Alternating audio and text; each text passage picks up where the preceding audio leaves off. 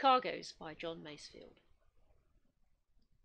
Quinquireme of Nineveh from distant Ophir, rowing home to haven in sunny Palestine, with a cargo of ivory and apes and peacocks, sandalwood, cedarwood, and sweet white wine.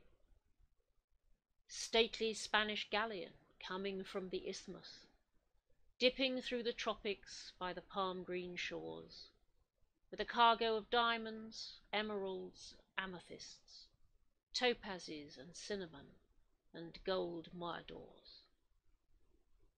Dirty British coaster with a salt-caked smokestack, butting through the channel in the mad March days, with a cargo of tine coal, road rails, pig lead, firewood, ironware, and cheap tin trays.